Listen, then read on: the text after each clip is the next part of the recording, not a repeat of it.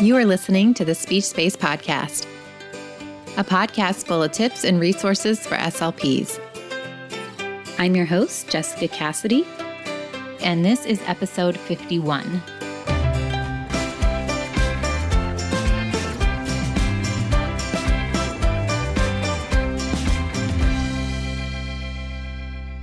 Hey everybody, thank you for joining me today. We are going to be talking about why it is important to vote in the upcoming ASHA elections. I'm so excited to talk about this topic, and I'm going to have Dr. Howard Goldstein joining me. But before we get started, I wanted to let you know that this podcast is brought to you by the Digital SLP membership site, which is a site that features time-saving, no-print, and low-prep resources for SLPs. To learn more about the membership, head on over to thespeechspace.com/digital SLP. The membership is currently closed, although there is going to be a flash opening at the end of this month, which is April, starting on the 28th. So you'll want to make sure that you're on the wait list to be the first to know about that. To hop on that wait list, you can go to thespeechspace.com/digital SLP and click on join the wait list, or you can also text DSLP wait, that is DSLP WAIT, to 555-888. All right, so before I bring Dr. Goldstein on the show, I wanted to go ahead and take a moment to let you know a little bit about him. He is currently the Associate Dean of Research and Professor of Communication Sciences and Disorders in the College of Behavioral and Community Sciences at the University of South Florida, which is in Tampa. His academic career has spanned multiple universities, including the University of Pittsburgh, the Ohio State University, and 2 stints in Florida. While at Florida State University, he served as chair of communication disorders, guiding the department during a period of considerable growth in grant activity, doctoral student production, and innovative educational programs. His contributions to the field were recognized when he became an ASHA Fellow in 1989 and when he earned the honors of the association in 2016. He has served ASHA as a mentor, site visitor, trainer, and chair of several task forces and committees related to treatment efficacy. The PhD shortage in the field, practice and policies related to mental retardation and developmental disabilities, academic issues and accreditation, and clinical practice research. He served as the ASHA Vice President for Science and Research from 2013 to 2015, and before that, he served on the Board of Trustees for the ASHA Foundation for 9 years. He is a nationally known scholar for his research in the field of child language intervention. His research and training initiatives have focused on improving the communication and social skills of children with autism and other developmental disabilities, and his recent work has sought to enhance the language and literacy development of students in high-poverty schools who are at high risk for language and reading disabilities. He is the author of several books and more than 140 scholarly journal articles and book chapters. He's participated in more than 40 research and personnel preparation grants, and he has served as principal investigator for more than 30 sponsored projects. He's also served on numerous editorial boards and grant review panels. So without further ado, let's go ahead and bring Dr. Goldstein on the show. Hi, Dr. Goldstein. Thank you so much for coming on the show today. Well, thank you, Jessica. I really appreciate you giving me the opportunity to talk to you and all of your other people that are using your site. So, whenever I got the email to talk about voting, I was really excited because I actually was not aware that only 4% of ASHA members actually vote. I know. Isn't that amazing? And it hasn't gotten better. And if anything, it's gotten worse in the recent past, to the point where they're actually considering, some other ways to select some of the board members and the president or things like that. I know the Board of Trustees has been talking about it, but I'm not sure what plans are under serious consideration at this point. But, I think that it's sort of symptomatic of a problem that we have in terms of making sure that our members are better acquainted with the value of ASHA to their careers and what a resource it can be for them, and how an organization that's this large could actually be a much more effective advocacy group if we get members to be more engaged. Right, exactly. Now, about how many ASHA members are there currently? we're over 200 now. Wow. 200,000. It's like 204,000 or something like that. Before we talk a little bit more about voting, can you just take a minute to share a bit about your background and your experience in the field? Sure. I started out in UC Santa Barbara as an undergraduate and didn't find speech and hearing sciences until I was a junior. And it was because a faculty member who I'd worked with from psychology with children, who was working with children with autism, changed departments from psychology to speech and hearing. And he said, no, you've always been interested in teaching these children with autism to talk. Why don't you check out this department? So I ended up by chance being in one of the premier undergraduate programs back then and got really good preparation as an undergraduate. Back then we did clinical practica as undergraduates. I stayed a summer in Santa Barbara and worked on a research project with children with multiple artic disorders. And from there, I went to the University of Washington, and that was a great master's degree program. Got involved in some of the type of research that kind of carried me through the beginning parts of my career. And then I went to to Peabody College, which became part of Vanderbilt University. And I was actually, my PhD is in developmental psych and mental retardation research. But it was an interdisciplinary program focused on developmental disabilities. From there, I went to the University of Pittsburgh, and I know that we both, had spent some time at University of Pittsburgh, but when I went there for 14 years, I started off as an assistant professor and moved up through the ranks. In fact, I was the first person to get tenured there in 14 years when that happened. And in the 14 years that I was there was like 100% turnover in the faculty. So that meant that I was on a lot of search committees during that time I was there. Got to meet a lot of people in the field. And it was during a consulting visit that I conducted out of University of Oregon that I came up with a number of recommendations, and they ended up recruiting me to be a department chair. And I said, well, among the recommendations, you didn't really need another child language person. And they said, well, I'm sure we can work around that. But it's the first time that I sort of realized that I had some ideas for redirecting our field and innovative ideas for training our students that might be useful. So I ended up applying for a number of different chair positions and ended up at Florida State University. And I was there for 12 years.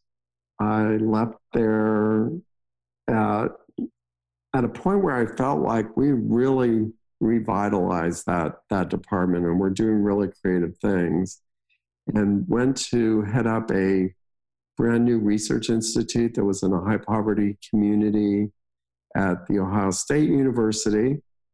I ended up at the end of my first year there, I think, being the director of an international poverty solutions collaborative, got involved in community ventures that melded well with my interests that had grown in improving language and literacy outcomes and children who are high risk.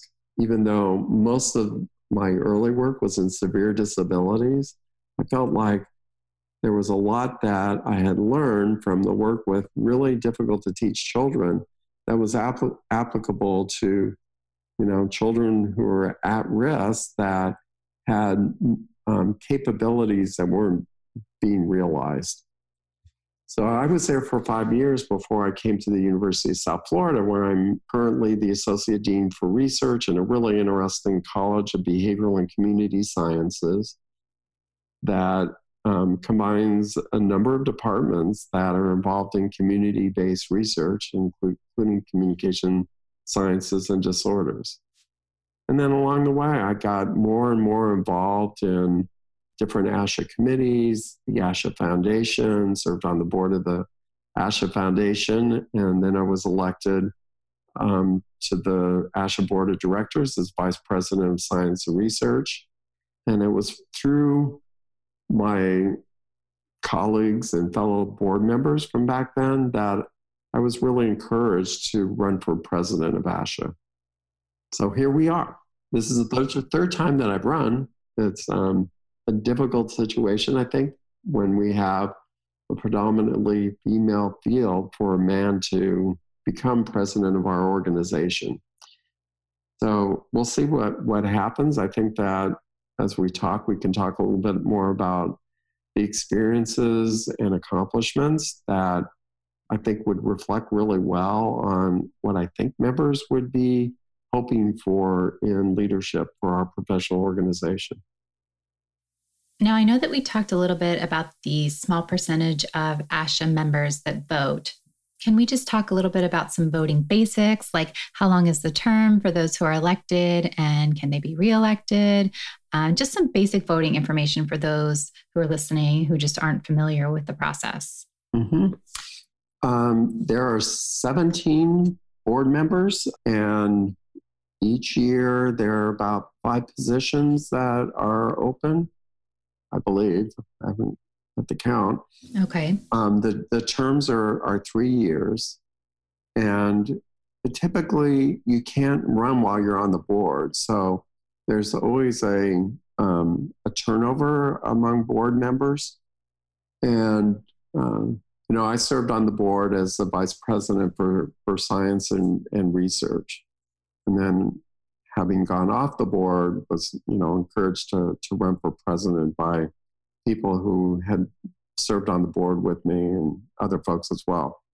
The vote has been a membership vote for many years, and the percentage of voters seems to have been going down. It was like 3.7% last year. Wow. I think that when I first came on the board, I remember hearing it was 5%. And I think that the efforts to get more people to vote haven't worked out very well.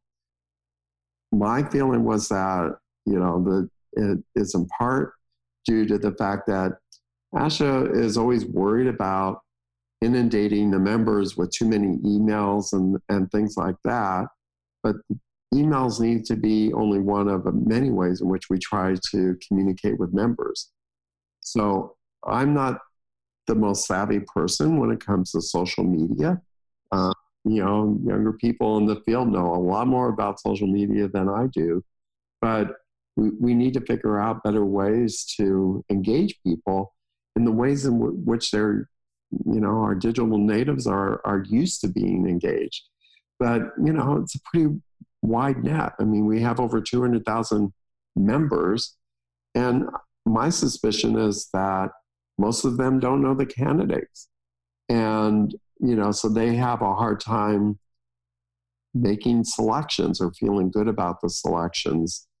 And I think the best way to do that is to provide opportunities, for actual discussions, or at least to also hear discussions. One of the things that I would like to do during this period is April 16th to the end of May. I mean, we have like 6 weeks of voting that goes on. I asked, my friends and colleagues and supporters whether they would be interested in moderating Zoom discussions. So there were at least more opportunities for people to get to know the candidates better. Oh, definitely. Yeah. Yeah, I think using technology to reach more ASHA members is a really great strategy. Mm-hmm. I'm even thinking like a Facebook Live could be really fun, where you could have a digital audience and live Q&A. Mm-hmm. Yeah, and I did some of that last year, and recorded some videos, did fun things like there's a park nearby where I walk my dog every day, and one of my doctoral students and I went, and she was recording me going up to people and asking them, what they knew about, speech language pathologists, or what do you think an audiologist does? And, told them, strangers, that I was running for president of this organization. And it was actually kind of a fun and interesting thing to do. Yeah. But I would have never come up with that idea on my own, it's, but I think it's really great when you can lean on your colleagues and your students to, come up with other ideas about what is it going to take to engage more ASHA members. Right. And is that video still out there in case anyone listening today wanted to go find that? Yeah, we have a Facebook site that you can find. I have to look up the name exactly. It's Vote for Goldstein, 2019 ASHA president. Yes, I see that. And I'm going to follow that right now, kind of as a mental note for me to refer to that and link to that in the show notes from this episode. So if anyone is on their phone and they go to access the show notes, they can just click that link to go directly to Dr. Goldstein's Facebook page. Oh, great. I appreciate it. Yeah, no problem. So there's another PIC connection that we have. Catherine Palmer is a friend and a colleague from my days at Pitt, and she's actually the president of AAA. She just won election last year, and she visited. It's a long story, but when she was here visiting, we did some videotapes in my kitchen or in the dining room and put those up. It's kind of interesting, sort of talking about the relationship between speech pathology and audiology. And we talked about speech language pathology assistants and communication aids and things like that. It was a fun conversation. Yeah, that's great. Mm-hmm. And like I said, I will link to that Facebook page, which contains those videos that Dr. Goldstein is talking about. Mm-hmm. So if you would like to watch them, you can do that easily. So for those members who are listening, what could you say to them to let them know why it's so important to vote in these ASHA elections? Well, I think that voting is an indication of an understanding of ASHA and what ASHA does and what value members get out of ASHA. And it's a really large organization, over 200,000 members, makes it among the largest professional organizations that is headquartered in Washington, D.C. So there's two really huge ones, the NRA and AARP, and then there are the other ones. And ASHA is pretty high up there on that list. I think we're easily in the top 20 and maybe higher than that. So ASHA, while it may seem conservative in terms of its advocacy, is very involved in advocating not only on its own, but along with many other professional organizations with whom it has really good relationships. We have a professional staff that's fairly large, with the membership that large, it's a budget of well over $50 million a year. And lots of things that we're able to do in our organization, other organizations can do, like the practice portal, which has been a great resource for clinicians and for students. Professionals in our field can go look at evidence maps to find out about different disorder areas or interventions. And, the fact that we have a staff that's responsible for creating that, and then members providing their expertise during that development process and the review process is pretty extraordinary.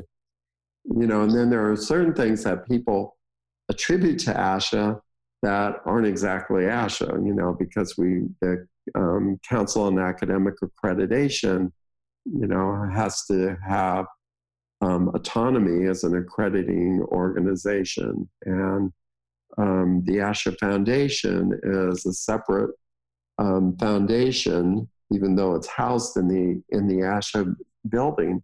And there are few organizations that have a foundation like the ASHA Foundation that really supports clinical innovation with their award programs for practicing clinicians and career achievements, as well as scholarships for graduate students, the various research competitions that they run. And, during my time, we were able to initiate 3 different types of clinical research grant opportunities. There's a new one that just started this past year, trying to promote collaborations between researchers and clinicians. And I think that that's another, avenue that we really need to figure out how to exploit so that we're generating high quality research that will serve our profession well in terms of providing knowledge that our clinicians need, but also advocacy so that payers will understand that we actually have good evidence to support our practices. So I think that there are a lot, and then because we're such a large organization. Yeah, that makes a lot of sense. Now, what are some practical ways if we wanted members to become more engaged? What are some practical steps we can give? For one, I was thinking I can obviously link to the ASHA page that has all the candidates with links that you can click on to learn more about them. What are some other ways that we could get our listeners to be more involved? Well, so there's a video, there's basically a brief paragraph about why each candidate is running for their office and things like that. I suspect that, especially this year, it seems like many of the candidates, have set up Facebook pages or Instagram pages and things like that so that they're providing a little more information. Last year wasn't nearly as much as it is this year. I mean, it's changed dramatically just in 1 year. And it is even, I think that most candidates, I certainly would welcome getting emails. The suggestion that I made about having like Zoom calls that I would be, would love to have. I mean, members could moderate those. I'm reaching out to, friends and colleagues who might know folks. I might, do that, directly through, Facebook Live or things like that, like I did last year. But reaching out to candidates to learn more directly is something that probably most, members don't realize that, first of all, that it would be appropriate to do that. And second of all, that most candidates would welcome that. Exactly. Now, if someone listening wanted to get in touch with you, how could they go about doing that? Well, I can give you my email. It's hgoldstein at USF, or University of South Florida, .edu. Okay, perfect. And then, through the Facebook site as well, they can post to the Facebook site or Instagram. I found that I did a lot of responding to questions that people posed or observations that people made last year. Many of those are still up for this year. And, welcome opportunities to share my ideas. And I don't know that a president has to have all the answers.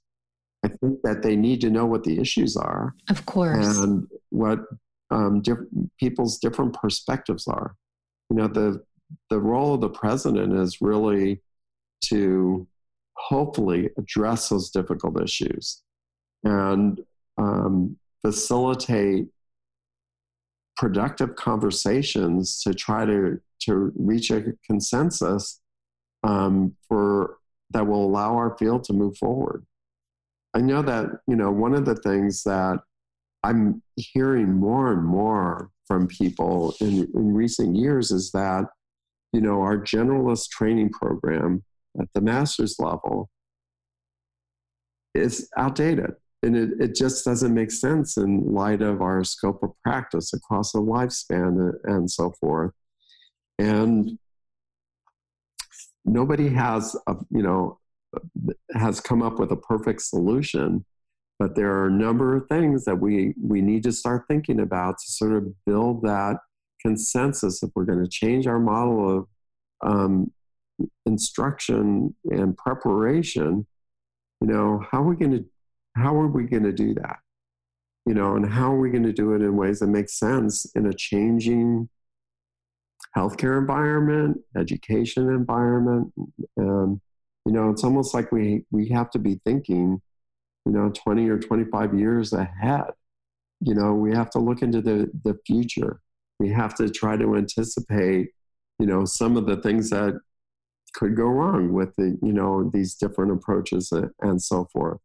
But those kinds of generative discussions, I love. I love the opportunity to, be a creative problem solver and come up with innovative solutions. That's great. And I love how accessible you are as well. So then that way, if anyone does have any questions or issues, they can reach out to you to kind of continue the conversation. Mm-hmm. Yeah. And I try to make them publicly available. So it isn't necessarily the case that I want to respond to every single email individually, because people are going to be interested in other people's questions. Right. And that's where Facebook can come in handy, where, like you said, people can post on your wall and then you can respond and people can kind of see that dialogue going back and forth. Mm-hmm. I know you've touched on some issues that you'd like to address if you were elected. Is there anything that I'm leaving out or any additional issues that we haven't talked about yet that you'd like to mention? Well, engaging members would probably have been at the top of my list. I think that ASHA could do a better job of sharing success stories from the field.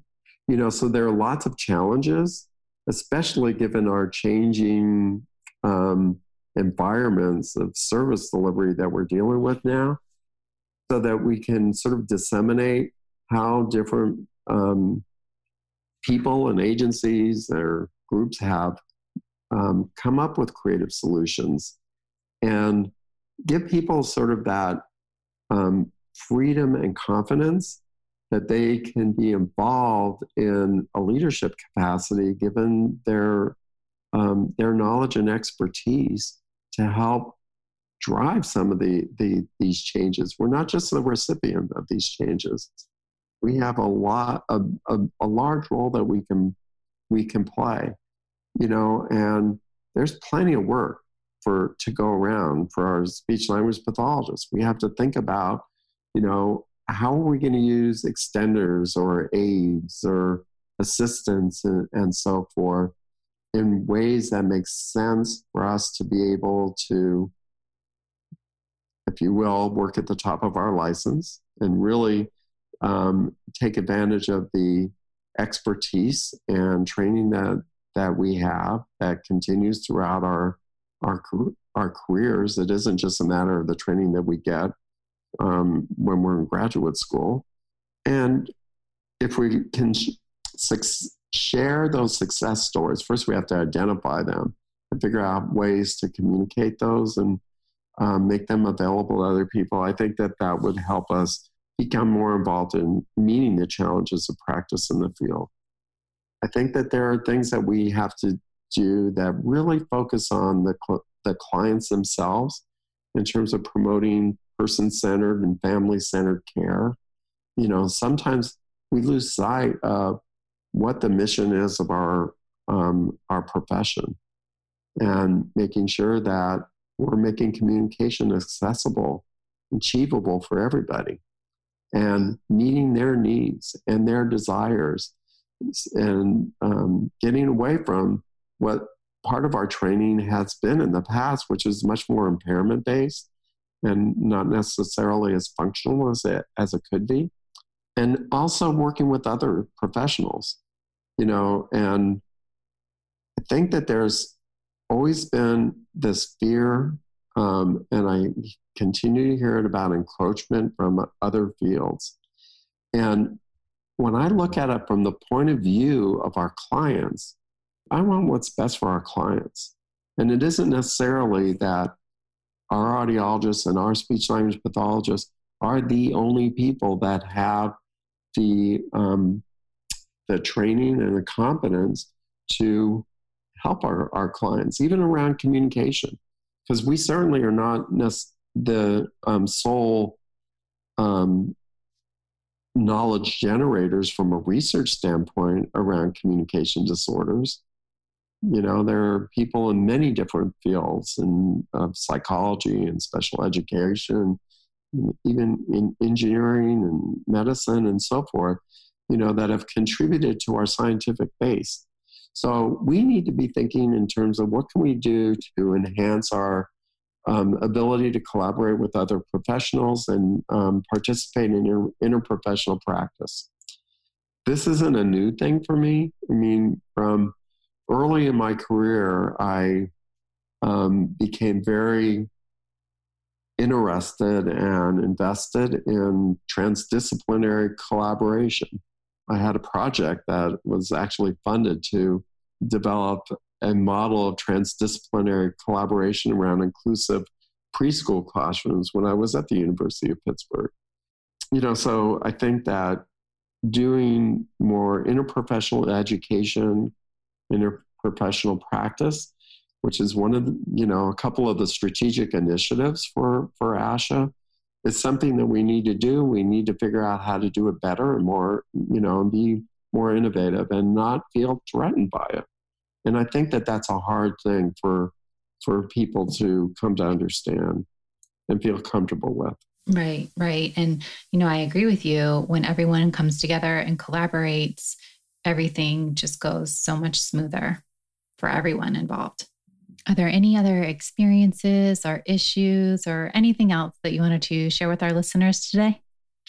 Well, I think that it might be useful to have, some examples of, the kinds of accomplishments that I think speak to the leadership style that I have.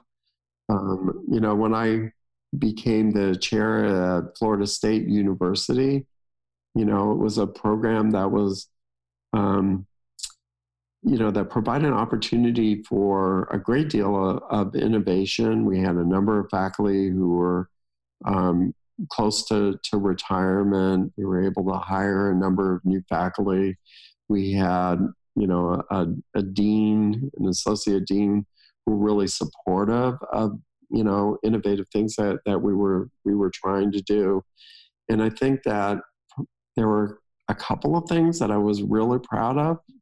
I think one was a closer melding of our tenure stream faculty and our clinical faculty involvement, in the clinical supervision process. And while tenure stream faculty did not do very much supervision, they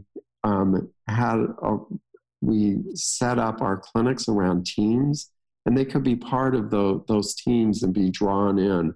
And I think that there came to be greater realization that our clinical instructors and supervisors could come into the courses and, do some co-teaching or guest lecturing and things like that. And likewise, tenure stream faculty could come into some of the weekly team meetings and, offer their expertise. So we didn't have the common problem of sort of disjointed training that happens in the clinic versus what happens in the courses. Another really important feature of what we did is that we really revitalized the doctoral program because, from my perspective, there are very few doctoral programs that I can identify that really specialize in clinical practice research.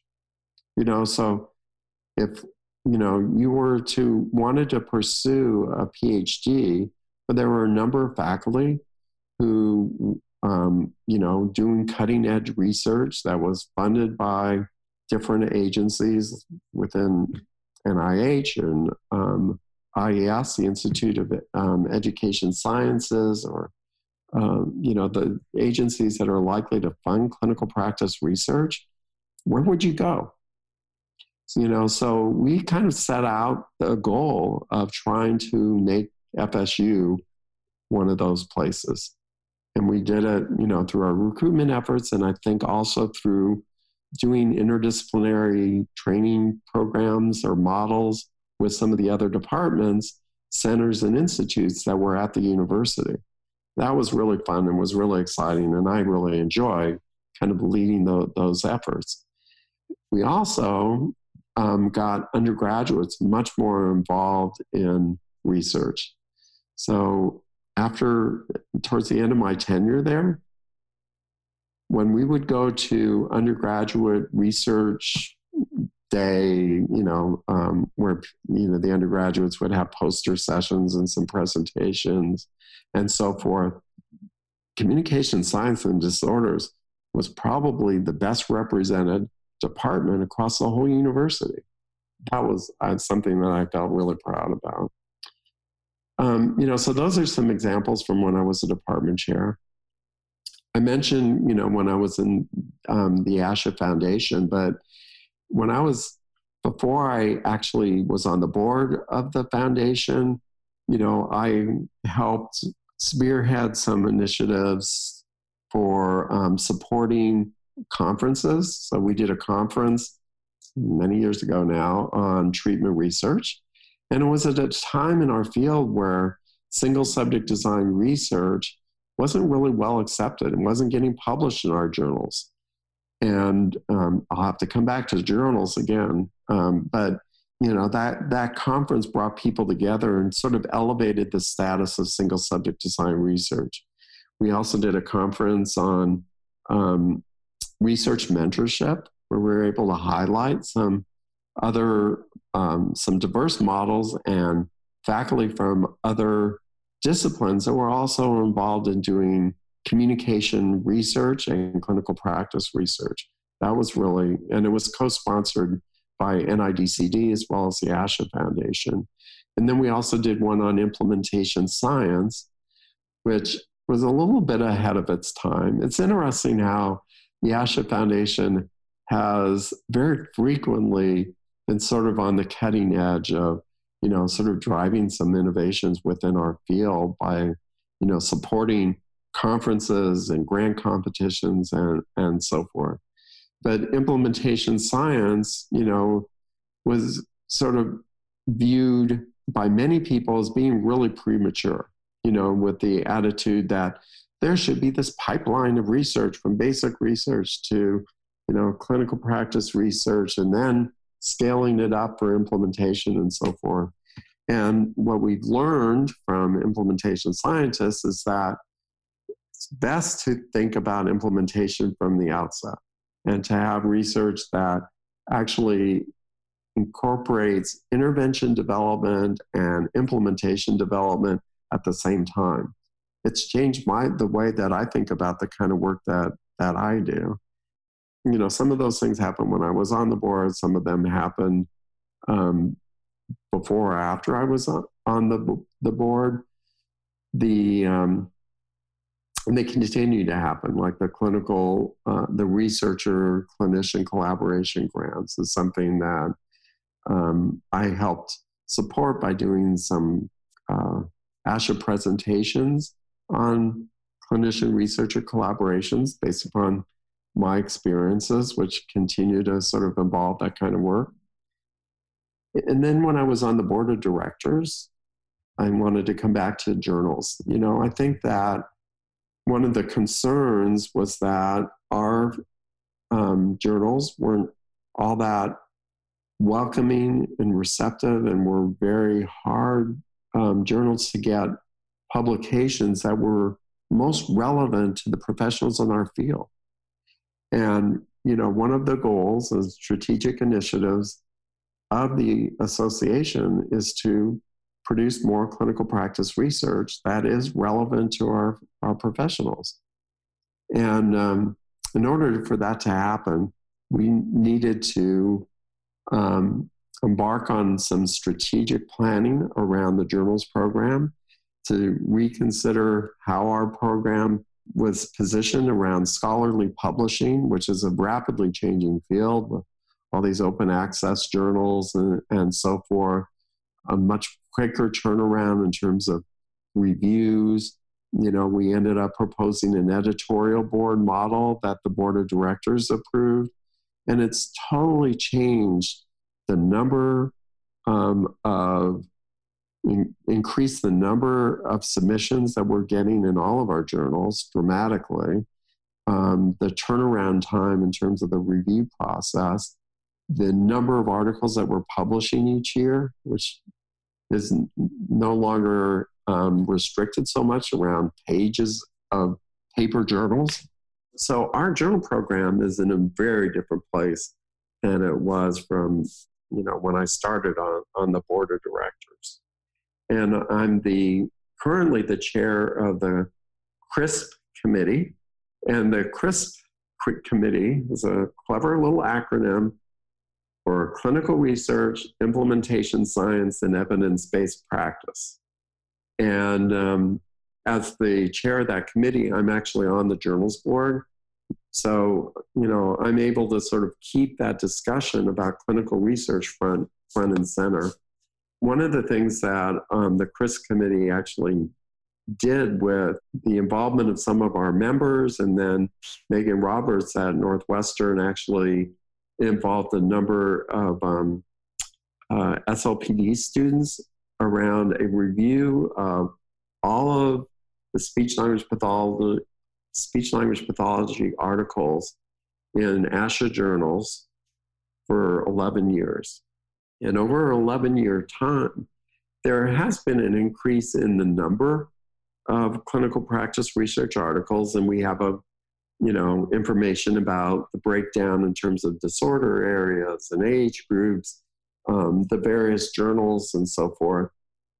But the sad part of this story is the fact that the percentage is not on an upward trajectory. It's about 25%. I think that is a good reflection of the fact that we need to do more to get more people producing clinical practice research. And how are we going to do that? Well, part of that is, breaking down some of the what I will call myths in academic training programs at the doctoral level that has discouraged people from doing clinical practice research.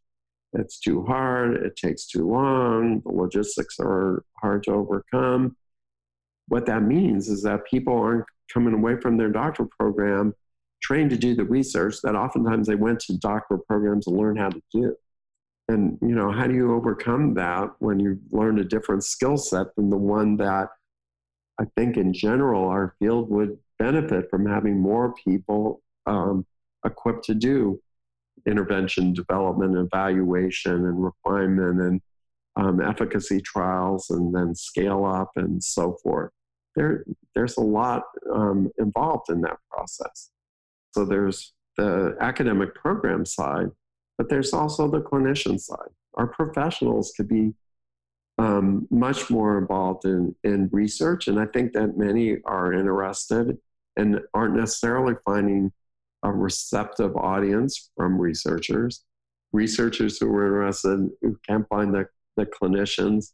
How do we do a better job of finding opportunities for these research practice partnerships? So that I think that's another avenue that we can encourage as a field.